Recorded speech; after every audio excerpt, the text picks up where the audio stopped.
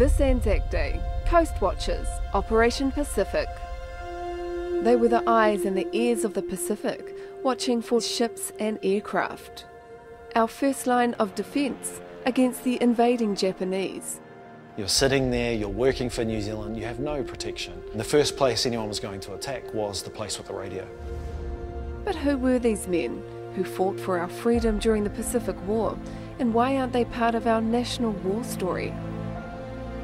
What I wanted is for them to say, they did it. You know, our men did it just like the other men did. The Samoan novelist Albert Webb says, we are what we remember. And so when we choose not to remember people, we're denying people in a very fundamental way. And so we shouldn't be surprised that that has a real-world impact on people, that it shapes today. It's not just about yesterday.